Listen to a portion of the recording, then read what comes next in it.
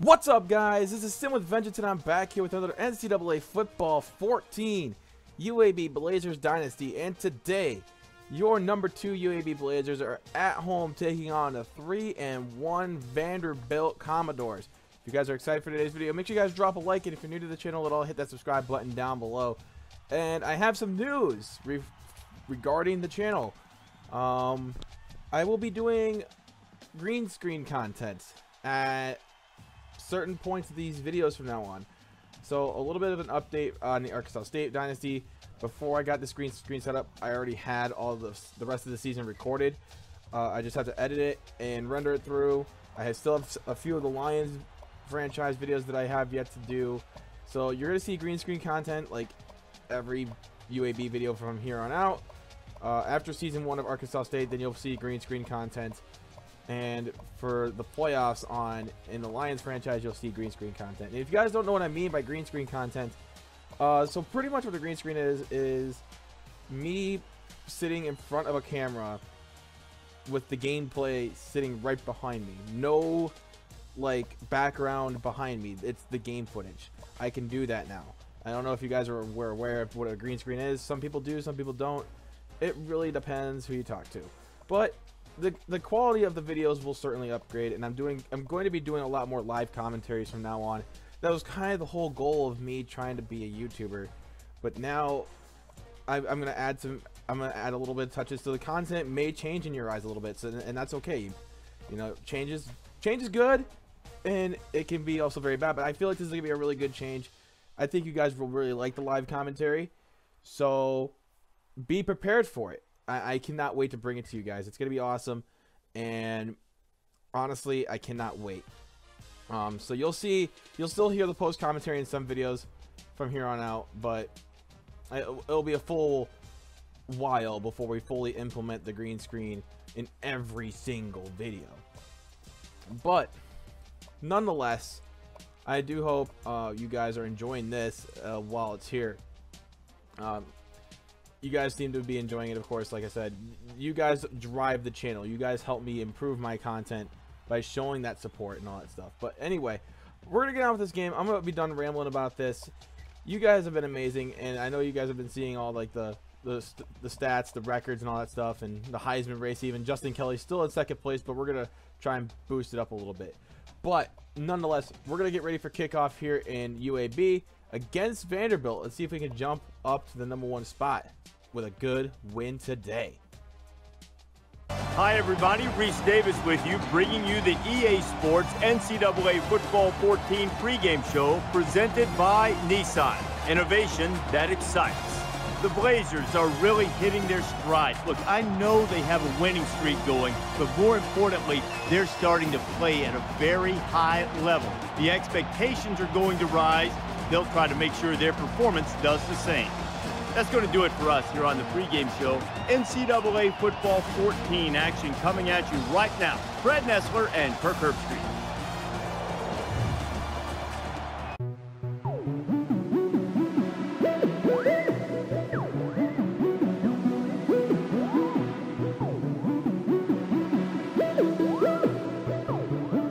It's great music.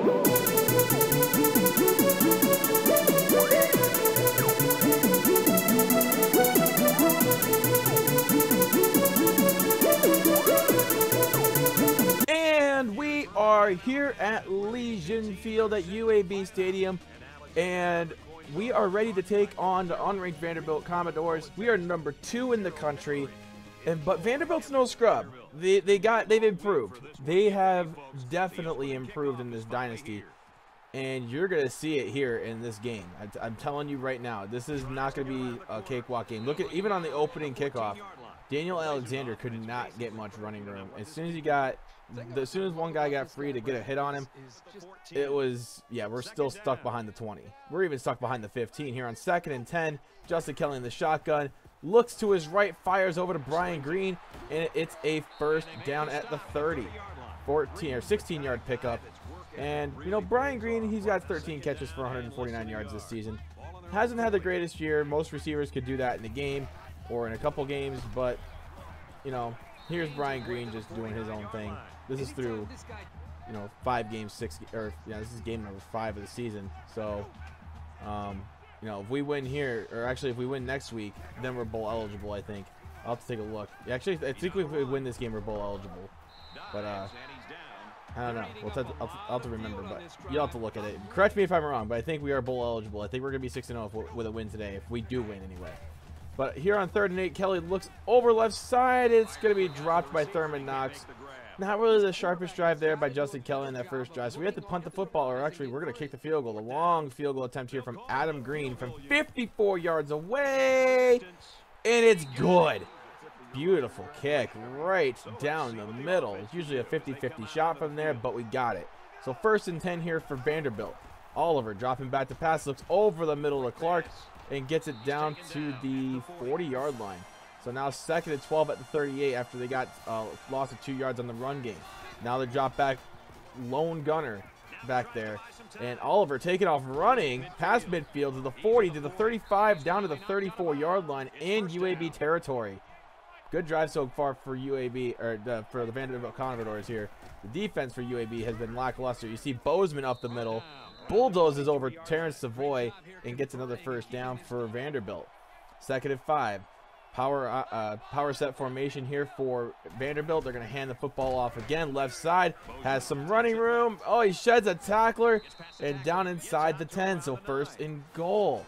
Now 3rd and goal. Let's see if they can finish this one off with a touchdown, even though they're back at the 21 after a penalty and a sack. Here is Oliver dropping back to pass. Has some time. Steps to his right. Throws. Caught at the 1, and they're going to go for it here on 4th down. Let's see if they do it. Well, I was sending the blitz, but oh man, we got fooled. I thought they were coming straight at us. They went left, and they scored. So 7-3 Vanderbilt. Just like that. We're still in the 1st quarter, though. No worries. We got plenty of time. Kelly dropping back. Thurman Knox catch, 1st down. No worries. Just keep the ball moving. That's all we got to do. 2nd down and 8. Here is the run right up the middle with Aaron Hicks. Right side, bounces it out. He has some power behind him as well. Gets a 1st down, 9-yard pickup. I like it, man. This is what I love about Aaron Hicks. He's so good. So Kelly dropping back. Looks left side, caught by Will Davis. Down to past midfield to the 44-yard line. So we're going to hurry up here later on in the drive. It's 2nd and 1. And here's Kelly with the read option, going to hand it off, and he gets the 1st down by just the exact amount of yardage. That's all. That's okay though. You know, Aaron Hicks just doing his thing. Kelly dropping back, scrambling to his right. Look at that giant gaping hole, free run into the end zone for Justin Kelly. It's now 10-7. Later on, it's 3rd and 8 for Vanderbilt. Let's see if we can make a stop. Andy Payne coming in, trying to get that sack, but he doesn't get there. But doesn't matter anyway. The defense is coming up big. We make the stop. We force the incompletion. But why am I showing the punt? Sid never shows a punt unless something happens, question mark. Well, usually it's been bad. Let's see if that trend continues. Alexander from the 13-yard line finds some running room to the left side. All he has left to beat is the punter, and Daniel Alexander is G-O-N-E gone. Touchdown off the punt return. Oh my lord, I've never done that in this game. I'll be brutally honest. I was like, oh my god, I'm gonna do it. I'm gonna do it. And then as soon as I passed the punter, I was just jumping up and down like a little schoolgirl. Lonnie Oliver, though, he's been a pain in my side, though. As soon as that punt return was over, I knew I had to get back on. I knew that run put me back down to the earth, so I had to clamp down on defense. So, well, so I would like to think. But Lonnie Oliver's been a tough guy to stop. You see right there, I hate it. I hate quarterbacks who act like fullbacks in this game. Lonnie Oliver, 48-yard touchdown run. He broke like 5 tackles to get there. That's ridiculous. That's NCAA for you, though. You got to break the cheese somehow. You see Aaron Hicks, 4-yard pickup, 1st down. I'm a strategist. You feel me? I like to wear down my opponent with my brain instead of just pure brawn, because sometimes power wears out after a while. You dump it down underneath, dink and dunk to Aaron Hicks, and he picks up the yak he needs to get the 1st down. So 25 yards there, 3rd down and 1. Kelly dropping back over the middle underneath. It's Jay Henderson, and that's a late hit, but they don't call that crap. So it's 24-14 here. There's a lot of scoring going on here in the 2nd quarter. It's crazy.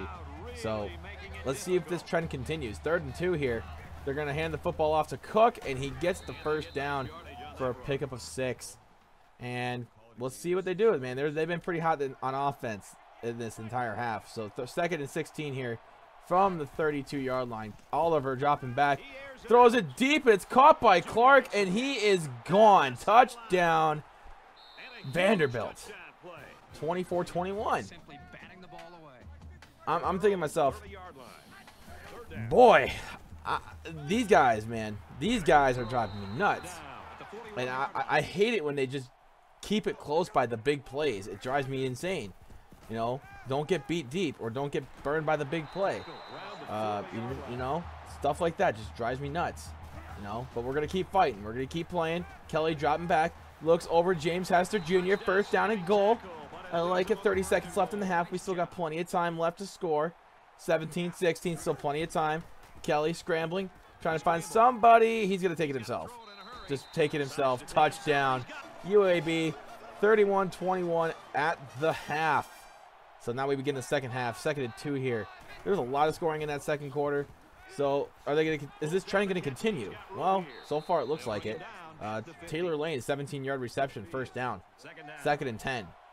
5:20 left to go here in the 3rd quarter. See if they continue this trend. Let's see. Oliver dropping back. Has some room. Oh, he squeezed through the hole.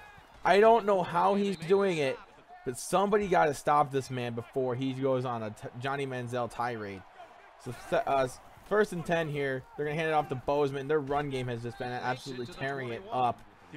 And that's what's driving me even more insane because I'm really good at stopping the run, just not this game. It has to be one of those games where it's just like, okay, just nothing's working today. And they get another touchdown right here, making it 31-28. Lonnie Oliver has been tearing me apart. So has Jason Bozeman. So has Clark. Just a lot of these Vanderbilt players are just tearing my defense apart. But so are we. We're tearing apart their defense too. This is pretty much like the game I really hate to play. These are the games I really hate to play. And you got to understand my logic when I say this. I hate high-scoring games. And maybe this is me playing, you know, growing up in a football era where defense reigns. But I do not like high-scoring games. It's very teetering. The momentum just keeps on shifting and stuff like that. You just never know what is exactly going to happen, and it's scary to think like that. But that's how I feel when these games go back and forth like this. There's a lot of scoring going on, even though we have a 2-score lead, and I feel comfortable at this point. But when it's down to 3, I get a little weary. I get a little bit more uppity, if you know what I mean. But you see right here, Jason Bozeman on the screen pass even gets it down inside the red zone, or near the red zone, down to the 21-yard line. So now they're going to run it again. And we cannot stop these guys. We can't. It's putting me on the edge of my seat. I'm getting very anxious right now. I'm getting a little bit of anxiety, you know. You got to feel me on this. You understand exactly what I'm going through. You know I don't like these games. I like it when they're low scoring, or you know, because if they're low scoring, I know that I can make a stop. And on defense and on offense, I'm not worried so much about offense as I am defense. You know, because defense is very, it's really just, it's good. My defense is usually good, but just not this game. But we're gonna go for it on 4th down. You know what? We're gonna go for it.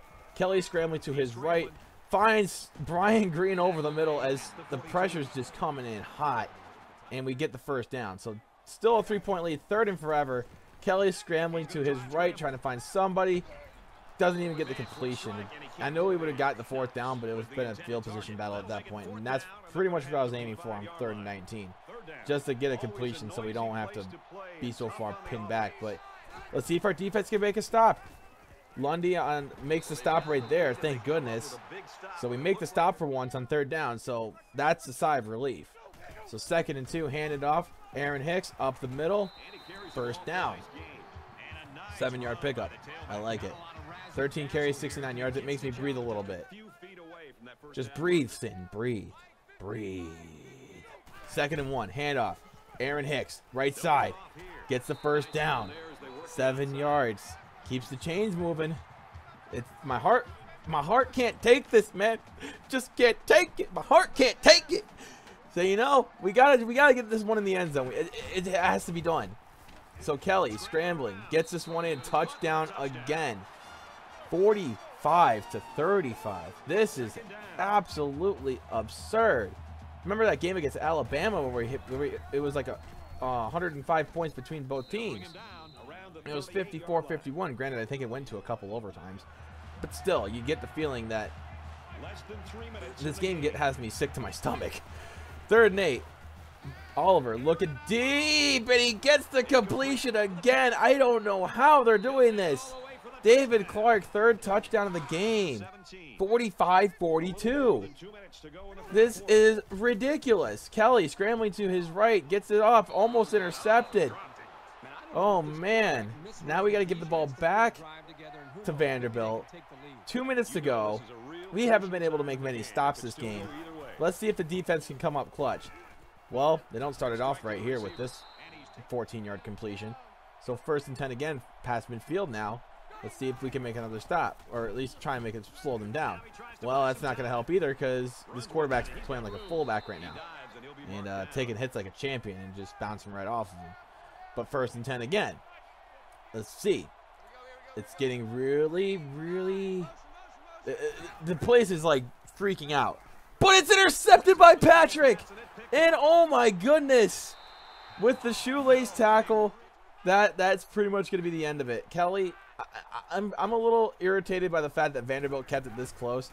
So just for point differential and Justin Kelly's Heisman vote, I wanted him to get another touchdown. So we got one in there. So he got like, I think 6 total touchdowns this game. He did. 4 on the ground, 2 in the air. 276 yards passing, 31 yards carrying the ball, 9 carries, 31 yards. Player of the game, of course, it's Justin freaking Kelly. But anyway, guys, I hope you guys enjoyed this video. If you did, drop a like. And if you're new to the channel at all, hit the subscribe button. And we're almost to 9,000, guys. We're going to get, I feel it, we're going to get to 10,000 this year. That's the goal, 10,000 subscribers by, I hope late spring. That would be amazing. But you guys have been so supportive, so amazing, and I cannot wait to bring you guys more content in the future. So drop a like, hit that subscribe button if you're new, and, you know, watch all the other content I have on my channel. I have another NCAA series and a Madden series that I'm doing, so check those out. But until next time, my name is Sin with Vengeance. You guys have been amazing as always. I'm out.